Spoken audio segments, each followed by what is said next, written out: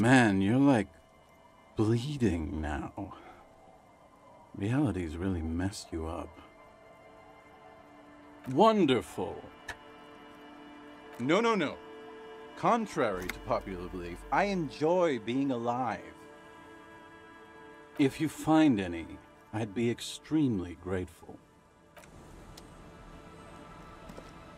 The legend! He's back.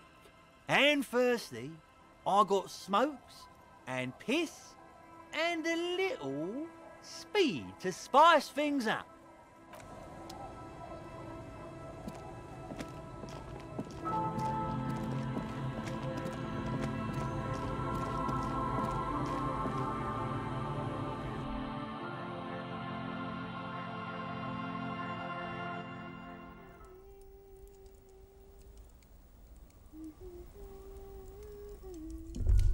Is that the phasmid? It looks like the phasmid, leaning against the wall. Wait, what if this is the fishing rod situation all over again?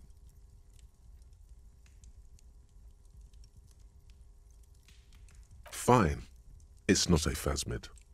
It's not even organic. Just a fire iron resting by the fireplace. But where's your sense of wonder, man? Hello, mister. Yes, I am. Little Lily. You know my mom? That's nice. My mom is great. She's never angry or anything. Bye!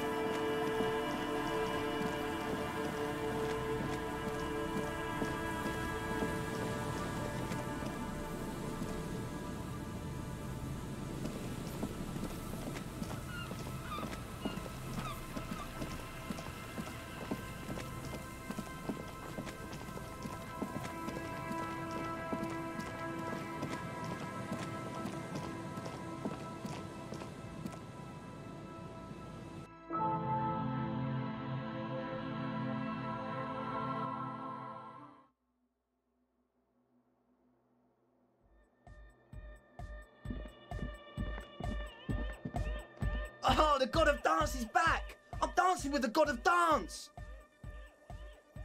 Goodbye, officer.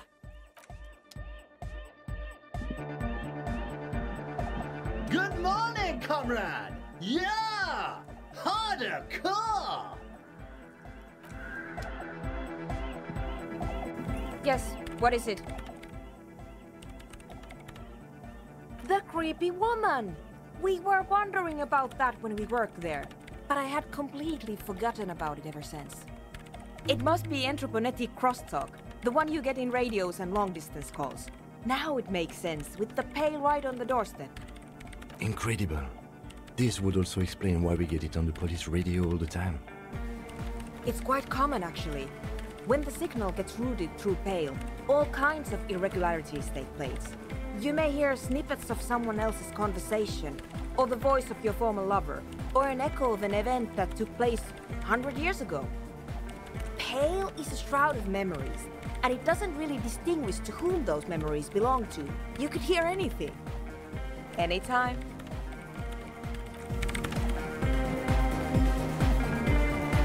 Yo, mate, what's on your mind?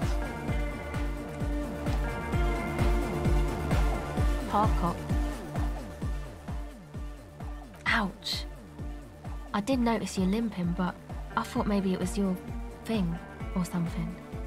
When I was 16, I used to date this guy who had a limp, but it only showed when he was sober. So I guess it wasn't real or something. I don't know. Anyway, shot in the leg? I'm sorry. Man, that must suck.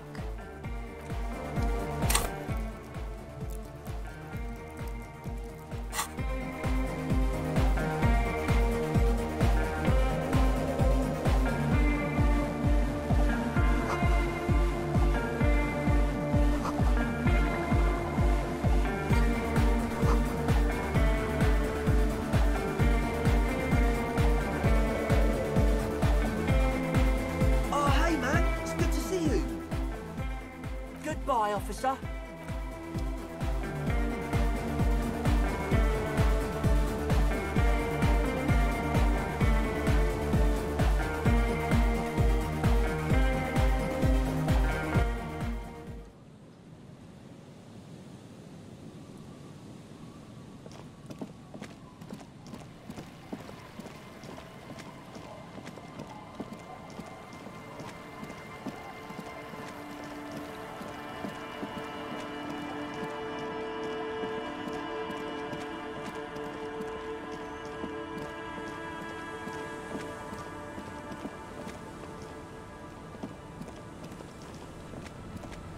Officer, what happened? You're limping. Why are you limping? You look terrible. You're not limping. You're you. Is this from the shooting in town? We heard gunshots. Not that we don't hear gunshots all the time, but they were closer than usual. There was an exchange of fire on Rue de Saint-Guylaine. It's nothing to be worried about, madame. So you're a killer? That's good, I guess. I guess. Better than being dead. I've always taken you for one, that's for sure. Not a lot of RCM men who aren't killers. Of course. Can I help you with something? That won't be a problem. It's wind still and the tar just dried. We've got 2 days of relative sunshine ahead. I'm sad to hear that. Take care of that with Ether, will you? Don't get too many RCM men round here. We sad to lose the first one. That's cool. You boasting your bacterial infection like that. Used to be some kind of fortification there before the war. For the communards. An anti-aircraft gun, I think. Bombed to bits in the landing. I haven't been there myself. Always steered clear of it. Hasn't been there herself. Who has then? My husband used to drink there. Him and his drinking buddies. Always seemed like a bad place to drink to me. People died there during the landing, you know. My mother told me. The kids sometimes go there too. I know they do, on rafts. I tell them not to, but they bring back old bullet casings and such. The twins. God forbid they bring the girl along on some rickety barge. Can we maybe ask your twins about that place before we go? Would that be alright? Be my guest. They've a strange way of talking. See if you can get anything useful out of them. I seldom do. Well, most of it's sunken. Underwater. That means concrete underwater. Cut your boat if you're not careful. Be sure to enter from the south side. Water's deep there. Aye, aye, Captain. If you promise to bring it back, and no scraping the hull, I just got it nice and yellow, and no drinking on the boat, and no joyriding either. Of course, ma'am. It's only for a day or two. Official police business. Aye. The crow's feet disappear from the corners of her eyes as she smiles at you. Please be conservative with the fuel, will you? Just filled her up, but it's a small tank.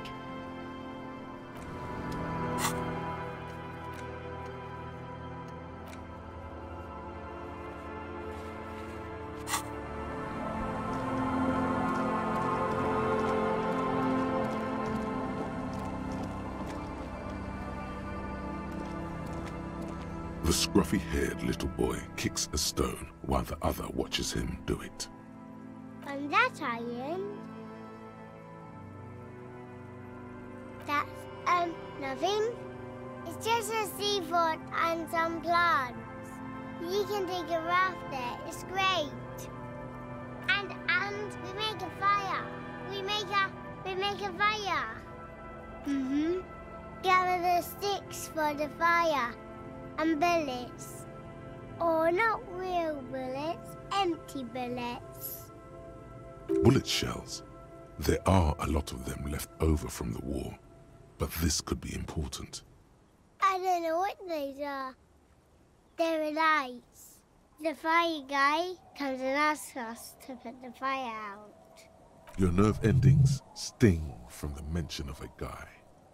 They must mean a human being on that island, but it's cut off. No. Yes. Let's go with yes. Because he asks to put the fire out. I don't know. He doesn't like it. He don't like people to be there. You shouldn't go. Yes. I don't know. Did you mean there are electrical lights? Yes. No, he doesn't live there. I don't think. No, he lives there. Been there twice, 2 times. He doesn't live there. He isn't there sometimes. Anything else? What does this guy look like? I don't know. We ran. He just yelled we shouldn't be there. Our father killed himself. Don't say that, he didn't. I'm sorry. There's Lights, fire guy. We should check up on that island.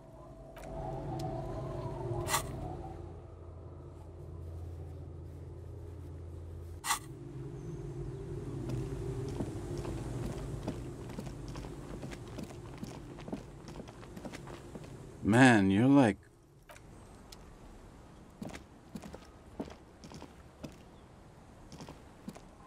The legend!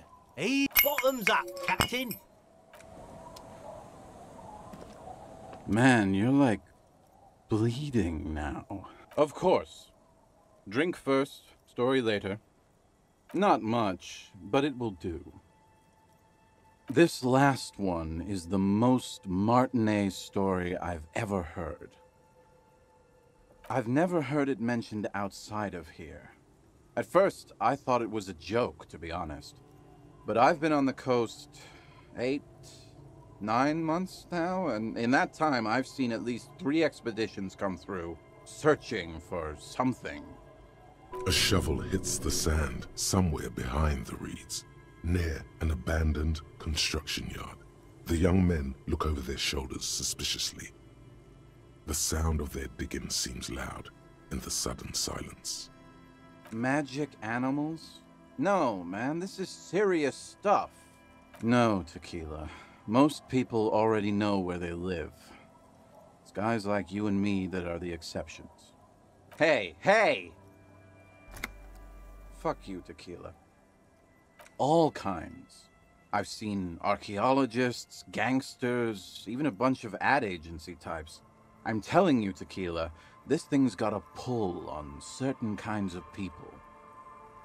You know, obsessive types, people with predilections. Some of those expeditions come back after a week or so, looking haggard and dejected. Others don't return at all. The first time I saw one of these expeditions, I thought they were fucking with me. There was no way it could be true. It was just too high concept, even for me. I'm not even sure I should be telling you this story, to be perfectly honest. You're in a fragile state, and it might be too much for you to handle. Okay, fine, I'll tell you. But I'm warning you, it's pretty out there. Our story begins at a legendary design studio, right here in Martinez. There was this designer. His exact name is lost to history, but in life, he was a legend. Made it big in Aranya, where he did some real pioneering work on grotesque and sans serif typography. A fucking genius, man. That is, if he even existed. Who knows? It's an urban legend, after all. Anyway, sometime later he started his own personal studio here in Martinez. And that's when he started working on some really wild stuff. I'm talking some glass-smooth, forward-looking design language, the kind of thing that would totally overthrow the old regime, design-wise. A paradigm-shattering revolutionary? But then, something turned. You see, it's widely known that nose candy and pioneer graphic design work go hand in hand. You know tequila, nose candy, the white railroad, party powder. The kids on the streets also call it Snow Day. Sinus salt, the white knight. Can't see, for its popularity among the aristocratic class of the prior century. Along with a number of more banal street names. Blow, of course, but also flake, powder, pearl. Really, anything that's white will get the idea across. He's talking about cocaine, baby. Shit yeah, tequila. You know exactly what I'm talking about. You've got to understand, the work this guy was doing was so high concept that regular amounts of cocaine just weren't cutting it. By the end, they were bringing it in by the lorry load.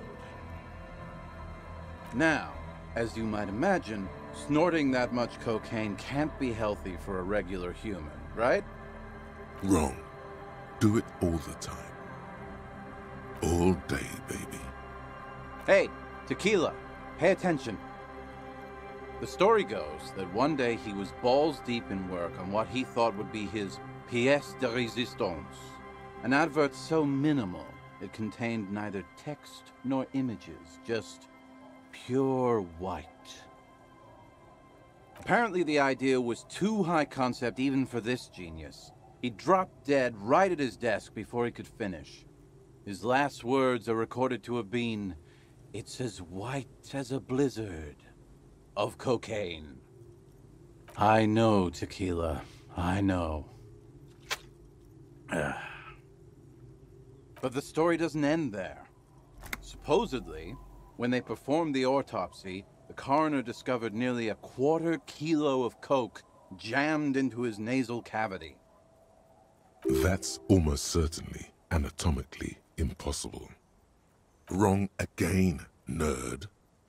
Where there's a will, there's a way. That's right. 250 grams of blow had accumulated in there over the years. We're talking high-grade Saramoritzian pure. Not that cut-rate shit your grandma does.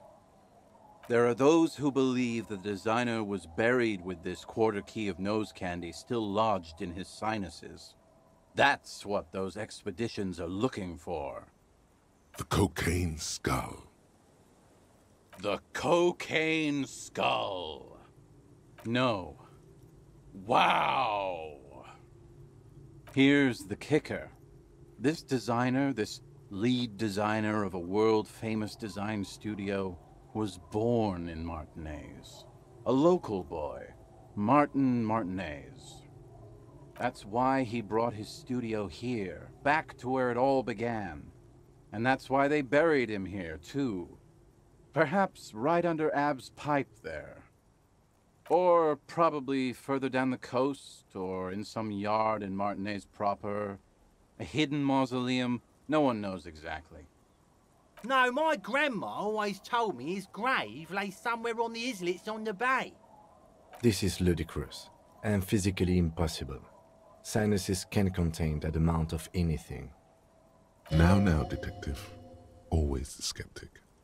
My only question is, where does one get a shovel? The archaeologists say they want to put it in a museum, the gangsters say they want to sell it on the black market, and the ad agency guys say they're seeking inspiration. Bullshit. They just want to snort it. But you could beat them to it, Harry. You could snort the magic skull cocaine instead. I'm pretty sure they all just want to snort it, though. And why wouldn't they, eh? Sounds like right strong stuff. Don't listen to him or his grandma. He's just making things up. No, my grandma told me. I've heard other people say it too. That it's underwater. Or no, maybe it was the storm sewers. Or maybe it's in the air, or in an ancient state pyramid offshore. In a pyramid? Now that would be something. They're pretty vague about it in general. The gangsters like to claim they're looking for the grave of a friend, with picks and shovels. The archaeologists act all official about it, saying they're conducting serious research. Honestly, I think they're not really scientists, just rich. The junkies, for some reason, are pretty upfront about it. They just say they're looking to snort some blow out of a dead man's nasal cavity. Honest men on an honest quest. You should join them. By now, I'd say I know about as much about it as anyone on the coast. Whoa, whoa, whoa. Hold on just a minute. Finding it right now is literally impossible. What? For one, the way is blocked by that big lorry that says Delta Logistics Company on the side. You definitely have to search the area behind that lorry too, yet it is impassable. And second, outfitting an expedition like that is expensive. It'd have to be a big production to do the Cocaine Skull justice. You need new gear, people who know what they're doing, all kinds of provisions. It's just not feasible within the economic and temporal frame of our current setup. Matter of fact, unless a bunch of money just falls out of the sky, we might never know what's up with that skull. I have to agree. We barely have what we need to solve the case we've got now. We can't afford to run around chasing after quasi-mythical pieces of drug paraphernalia. Besides, it would look extremely bad for the RCM to be caught up in something that has the word cocaine writ large on it. The PR is tricky on this. Wait, maybe there's another way. Maybe up around the coast? Don't give up now. Yeah, well, that's the reality situation for you. Who knows, though? Maybe someday we'll get our chance. Not that I can think of, currently. That might be the case. Yeah. Right. I've magic all you know. Some of the I'm not okay. Fine. There I'm any, but then you along. He's you wrong. Hey, I but That wrong. that there are The cocaine skull. the Cocaine Skull. Here, that's or not. This Now, my only question is, Good thing, because I don't think you can find it right now anyway. what? For once, it's I have to be. Wait, yeah, well.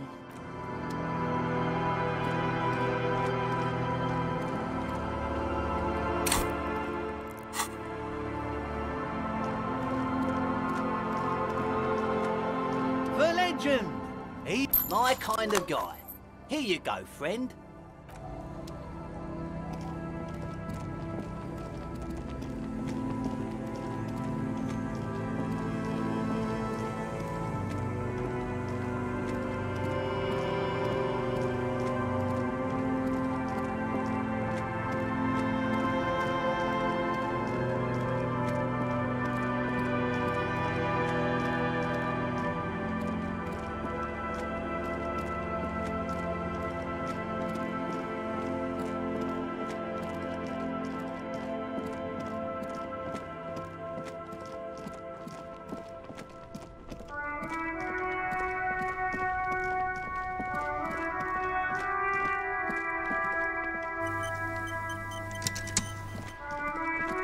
the graffito has been painted over the traces of the fight that took place here.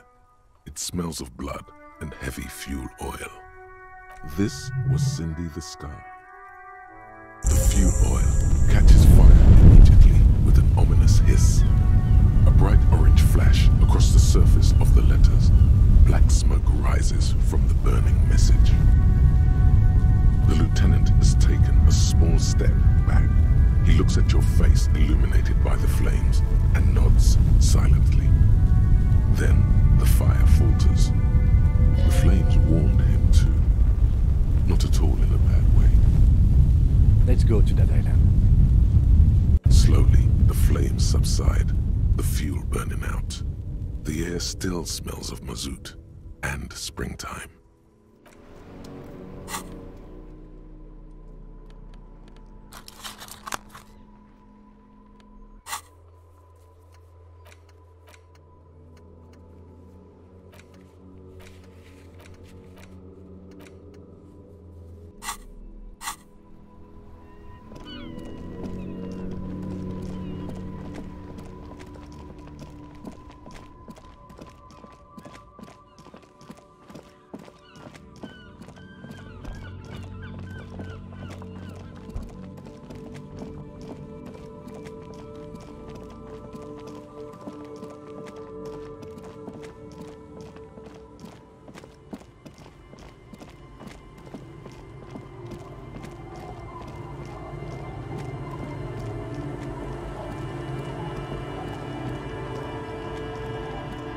Be careful out there.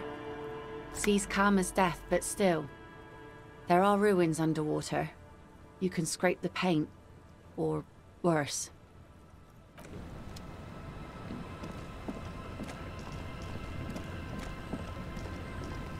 A skiff with a small steering engine in the back floats on the calm mirror of the sea. Its 2 seats are empty. Once you get in, that's it. One pull of the starter handle, and you're off into the bay. A strange trepidation comes over you. Are you sure you want to go now? Have you made all the necessary preparations? Closed all your accounts?